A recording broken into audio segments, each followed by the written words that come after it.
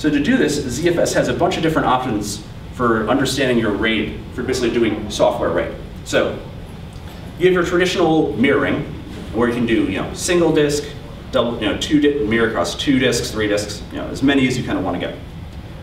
Then we have something called RAID-Z. So RAID-Z is similar to RAID-5 in most traditional aspects, but it's done a little bit differently so as to plug the read, modify, write hole. So as opposed to having a fixed width stripe, ZFS is actually going to change the stripe size that it's writing out depending on how much you need to do. And so similar to RAID-5, we have RAID-6, which supports double parity. And then we also have something that's basically you can call RAID-7, which basically supports triple parity. So you can lose any 3 disks in the array. And this was basically done because of the fact that you have increasingly large disks.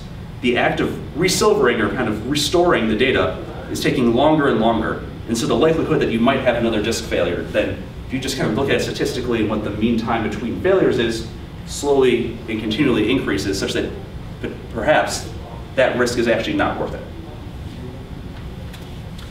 So the other part of ZFS is basically to make sure that your data itself actually is protected and you actually have interesting things you can do with it. So there's 128-bit checksums on every block on the file system everywhere. So data is checksummed, and when you basically as you read from the disk, ZFS is going to actually check that checksum. It's going to actually verify that that checksum matches, and if it doesn't match, ZFS is either going to return an error up to the user application, or if you're mirroring or you're doing another kind of RAID, ZFS will go and just read from the other device. So through this, ZFS will basically preemptively go ahead and repair it. And if it can't repair it, it's going to unfortunately just have this go up and notify the user that unfortunately the data is corrupted. And this silent bit corruption does actually happen. And as you're basically writing down data through the different transports and kind of just through different devices, sometimes bits end up flipping. That's just an unfortunate nature of both the electrical characteristics of it and just the fact that radiation actually can flip bits.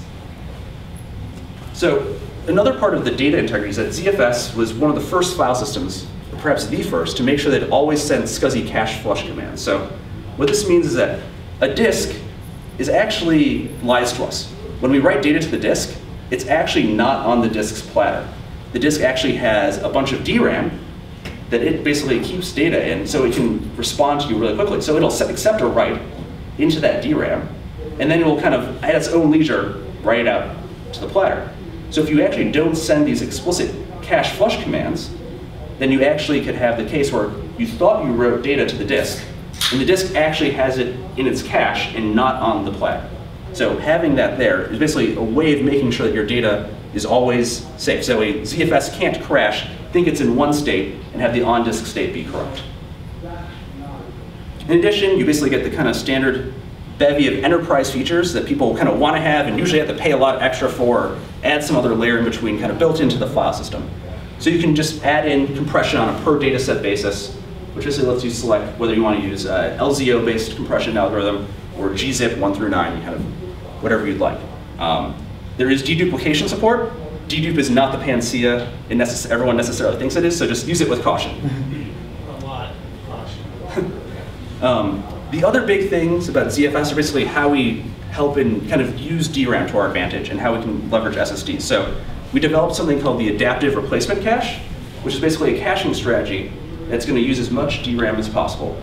And when the system requires more DRAM, it's basically going to kick it out of the ARC, and the ARC will give back DRAM to the system. So oftentimes you're going to have these boxes that you have sitting around. These days, boxes are getting more and more DRAM, and you actually don't end up using most of it. People kind of like to say, look, I'm not using my DRAM, and that's a good thing. And so the extra DRAM will be used for caching.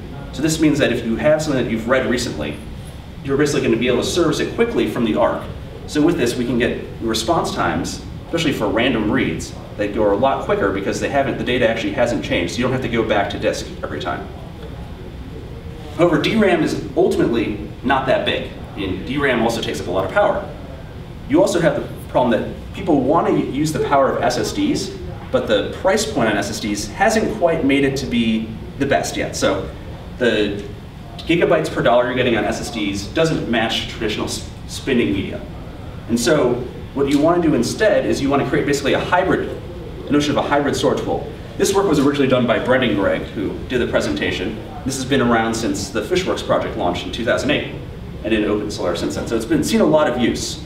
And so what you do instead is that you basically use SSDs to either act as a read cache, or to basically be a sink for synchronous writes. So a lot of people run databases, and a database is basically always going to need to do a synchronous write to make sure a transaction is set on disk. Now you're going to basically, this gets queued up traditionally, you're going to wait for it to go, wait for the rotations, wait for it to actually be written out on disk. This usually takes maybe 8 to 20 milliseconds if you're lucky. And the application is actually blocked during that entire time. So to get around this, you can get a small SSD. You don't need more than maybe a gigabyte of data in your ZIL. And you basically will write it out to this intent log. So once it's on the SSD, it's now on stable storage, so you can act back the write. So the last little bit of ZFS that's important here are snapshots and clones. So because we have a copy on write file system, you can take these snapshots of the file system. So a snapshot basically takes a read-only copy and basically is a point in time of your data. So you are doing some series of writes, you can take a snapshot. And then you can do more writes, take another snapshot. But what you can also do is you can use that snapshot as a starting point for a new data set. So you can say, I want to actually clone this snapshot. When you take the clone, you're actually going to share all of the data blocks that you in the new clone. And once you start writing and modifying the content that previously existed, that's the only time that you're going to make a copy of it. So for certain cases, for example, people are doing this with databases, you're going to have someone take a snapshot of the database at a certain point in time, make a clone so you can quickly spin up a temporary copy of it, and then tear it down again. The last little bit about here that's interesting is that ZFS has something basically called ZFS send and ZFS receive. This lets you actually take a snapshot, send it over to another host, and basically import that entire set of data. So the most common way people do this is something like ZFS send, pipe to SSH, and ZFS receive. Or you can, of course, just send this directly to a file. But the benefit here is that you can actually send incrementals between snapshots. So traditionally, if you're using rsync or another tool, you're going to say, OK, great, I appended a little bit to this large file. So this gigabyte file has modified a few bytes, so the entire file is changed. So I need to send it out across the entire file. Instead, ZFS actually knows exactly what blocks have changed through the different snapshots. So it can actually send just the delta. So it knows exactly which data blocks have changed, and that's all that gets sent across. So the last little bit is Dtrace. So Dtrace is a system for dynamic instrumentation of production systems.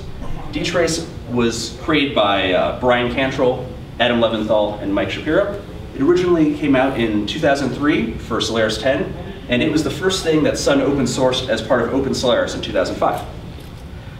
Currently, you can get Dtrace on SmartOS, Illumos, and all other Solaris-derived systems, and you also have it available on Mac OS X, FreeBSD, QNX. It's also a work in progress on a couple other systems. So there's 2 ports to Linux, one done by Oracle, one done by some other folks.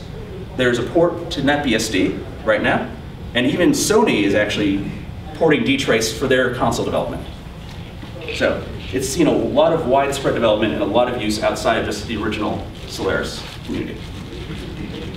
So Dtrace is much more than kind of the equivalent of, people will think of Dtrace, oh, so clearly it must be like strace and truss.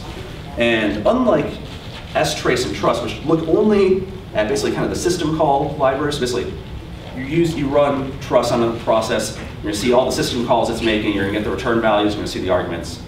And the way that truss does that is basically literally by going in, it's going to set breakpoints on processes. So basically, once you hit some function in libc, right before you make the system call, it's going to stop your process.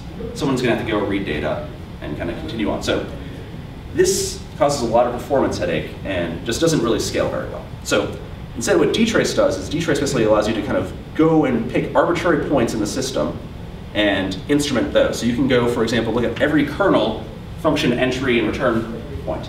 You could actually take every process and break it down based on every actual instruction in the userland process, which normally isn't that useful, but you can basically, has a lot of flexibility.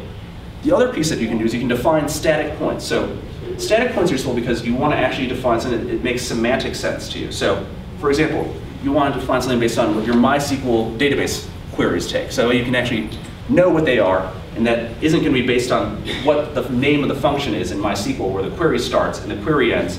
So that way, from release to release, everything doesn't break. Kind of the last little piece of Dtrace that's really important is that it aggregates its data in the kernel. So what this means is that, say you want to Dtrace something on every packet, every packet that came in. That's causing, if you have something fast network connection, maybe you're getting 1 million events per second. So that's a lot of events. So instead of trying to do that and say, print out something or append to a log every single time that happens, which would just either A, require you to have a lot of memory, so you got to keep around that much memory for a while, or B, drop events. You can basically do aggregations in the kernel, so you can basically look at aspects of it and understand it. And we'll look at an example of this. And kind of the important part of Dtrace, as Brian would like to say, is that it was designed with safety from the beginning. So safety was a key component of this, because you have to feel comfortable running this on your production system.